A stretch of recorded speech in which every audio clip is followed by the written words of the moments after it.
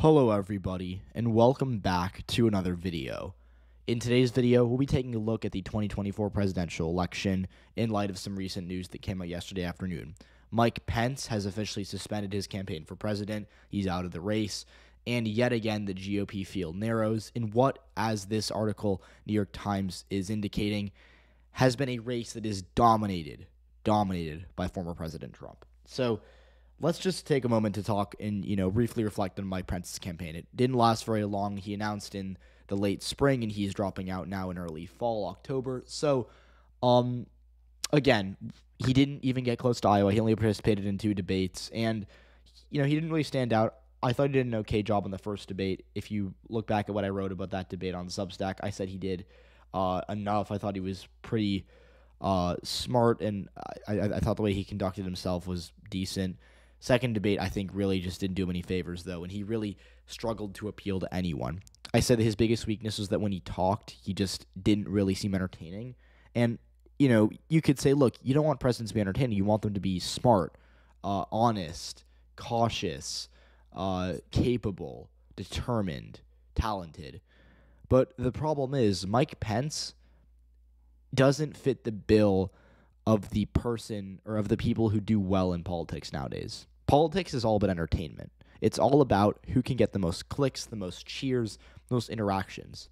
And he was running in a race with the frontrunner, Donald Trump, on his side of the primary, the Republican primary. The frontrunner, Donald Trump, was always going to win the attention race. Donald Trump is one of the most entertaining politicians. He's probably the most entertaining politician in American history.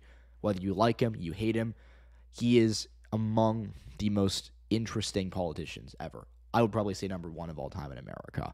He is very, very good at capturing a room. He did it back in 2015 when he first ran for the Republican primary for president, and he's been doing it really well ever since that. Even though he's out of the spotlight because he's no longer the president, he still manages to get his name in the news almost every day. He still manages to, he wasn't even on the debate stage for the previous 2 debates, but he finds ways to be the most talked about candidate in this primary by far, and that's why he's winning by so much. So Mike Pence, not a very entertaining speaker, not a very gifted debater in my opinion. Look, he did a pretty good job in both of his VP debates in 2016 2020. I think you can make that argument, but he doesn't have the entertainment value that other people like Donald Trump has, as I mentioned. But more broadly, right, like, you can blame Pence for not being interesting or not being a super captivating speaker, but he was never going to win. He could have had the best debate performance of all time twice in a row. He could have had the best performance ever in the August debate, then topped it a month later, and I don't think he would have moved very much. Look, he is a conservative Republican, but he's not a firebrand in the way that Donald Trump is, and he's not Trump. He's not even that brand of Republicanism, really.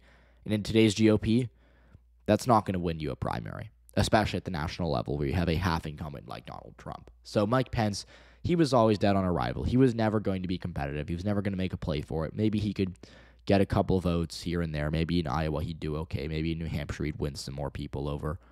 But was he ever going to beat Trump or even come close to it? No. So I think this is a smart move for him. Obviously, because he had no path in this primary, there's really no reason for him to stay in it. And as a result of that, I think him dropping out sooner rather than later saves him money, saves him time. It's less deflating to drop out of a campaign early than go all the way, really, really entrench yourself in it and then have no choice but in March just to fold. And so, obviously, I don't know what his plan was here. I've always said in January 2023, a lot of people really thought it was, an open primary. DeSantis was going to win. Trump was in a lot of trouble. Maybe someone like Mike Pence could come in and have a lane to victory. And I was always saying, look, Donald Trump, he's going to win. He is approved of, or he is the top choice for the vast majority of Republicans. He's been their nominee the past 2 election cycles, and he's popular within the party. I know there's some people who don't like him who are Republicans. They make up the very, very small minority of voters in this electorate. So as a result of that, people like Mike Pence who are saying, look, I'm conservative, I'm a Republican, I'm going to govern just how any other Republican would, they're not going to beat Trump, and they're not going to come close either. So Mike Pence, he's the first of many Republican candidates to drop out. Like I said, there's more to come. We've already seen Perry Johnson, Francis Suarez take that route, and I think we're going to see more before Iowa, and as the debates get harder and harder to qualify for. For the fourth debate, it's on November 8th. I believe it's in Miami. Obviously, DeSantis is qualified, Nikki Haley's qualified, Vivek Ramaswamy's qualified, and Chris Christie's qualified.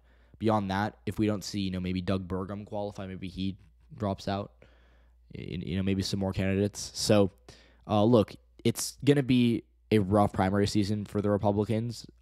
If you're not a supporter of Trump, I think it's pretty solidly in his favor. If we were rating this race, it would be safe Trump, right? Like, we do safe, likely, lean, tilt. It's safe, and I think it'd be pretty difficult to make an argument for anything other than that, even though there's still a lot of time.